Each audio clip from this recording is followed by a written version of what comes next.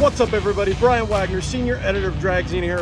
Rona Dragway. Todd Ferguson. Todd was walking through the pits and this car caught my eye because it is something you normally don't see at the drag strip. What are we looking at? This is a 56 T-Bird that has an original Y block, a 292 Y block in it. Most T-Birds had 312s, but because we raced this one, the 292 block is a little stronger than the 312 block. It's got a set of Mummer aluminum aftermarket, they're stock replacement heads. And it's got a Mummer tunnel ram, which is basically only been made for a few, you know, I think they have 10 of them. And this car is pretty much all steel, isn't it? This is all steel car except for hood and trunk lid and now the doors, but the actual full structure of the car is all steel. And did you do most of the build on this car? Kind of tell me about that portion of the show. I actually built the roll cage that's in this car, and then recently we did a 4-link job on it, and we contracted with RJ Simrock, and RJ and I worked on the car, put the 4-link in the car. It had a ladder bar in it originally, and where we were gonna go the ladder bar wasn't the way to go. I saw that. And this thing with this Y block, it makes a lot of rip. Let's talk about that, because a lot of people might not necessarily know about the Y block engine and why this particular engine is so special.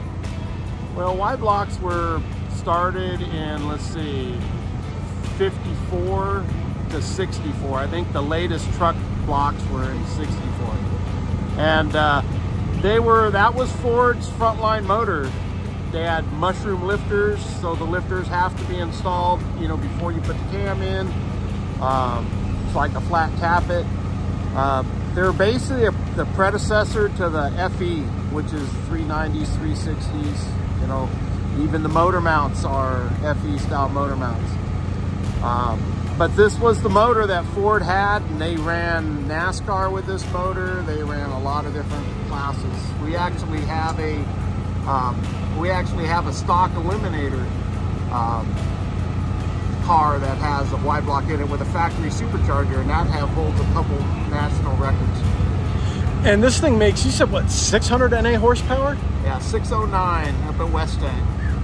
That's smoking for a small block all motor car. Well, that's smoking for a Y block for sure. And that's pretty damn good for like a 302, you know, especially if you produced it with stock production heads, non-valve angled heads. You know, these heads that are on this car, even though they are on a race car, you could take these heads off and put them on any stock T-Bird and run them. What's the quickest and fastest this car's been? It's gone 595 and 100. And that's again for this entire combination. That's flying. Yeah, and that's in pretty good air. That's 2,300 feet. Now let's tag in the gentleman that's the owner, that's kind of off screen here. If we can switch out here. This is cool part of this is the history. Now, sir, what is your name? My name is Joe Cebe. Joe, you're the owner of this vehicle. Kind of give us the history of the car and how you came in, you know, why a T-Bird, the history of this car, the whole deal. Because like I said, it's pretty cool, man.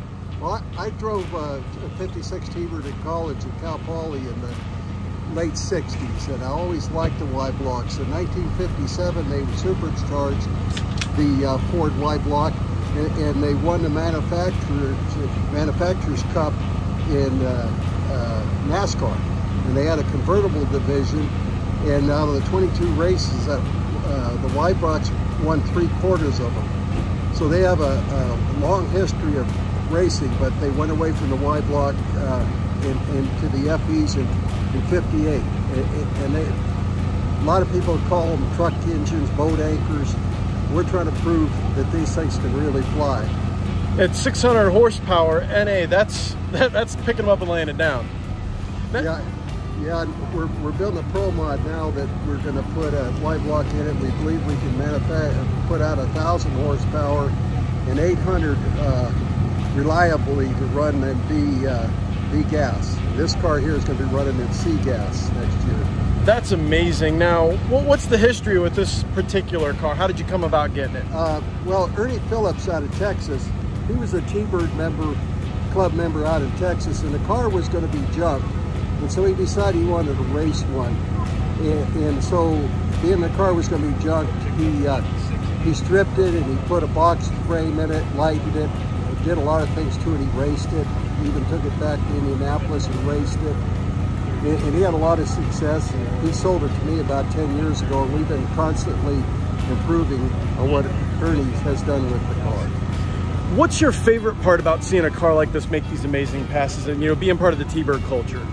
Well, you know, when you have a motor that was designed in 1954, and it puts a lot of big block Chevys and Fords on the truck, and when those guys come out here and look at it, they call us liars. They say it's impossible to be a Y block. It's some sort of a Chevy, but it's not. And that kind of eats up my life. It's the competition portion, Yes. and it's being able to do something that people don't think is possible, right? Right, and it's been very reliable, and we won the 2020 Crowd Cup with this car. In 2020, we took it to Bakersfield and Formosa, and 130 cars, we took it to 3rd place at the, where was it, Todd, in Los Angeles? Well, yeah, the Fontana, the last race Fontana had was the Hangover Nationals, and we went to the final, we were number 2. But it was really good money, paid really well, so good race. So all in all, you're probably, if we come down to it, you guys are the baddest dudes in America with T-Birds, right? I'd say Well, Todd is. For Y-block T-Birds, if Y-block anything. Right. And that's pretty cool. It kind of just shows the ability to really go through and do something that is different, that people said it can't be done, and you guys out here are doing it. That's really cool. At these big races, we get a lot of women come up and want their picture taken with it. They just love to see this little T-Bird run. So the moral of the story is, it ain't your average hairdresser's car, right? No. But I will say this, and I would like to make this known, is that if it really wasn't for John and Jeff Mummert doing the aftermarket heads and the intakes and stuff, these Y blocks would never be anywhere. That group right there is what makes these Y blocks run. I mean, obviously we work on them and put them together and everything, but that's the only head you can get for that motor that will make that kind of power. Well, gentlemen, thank you so much. It's an awesome vehicle. We're going to throw some B-roll up with this throughout the video, all kinds of fun stuff. So check more out on dragzine.com.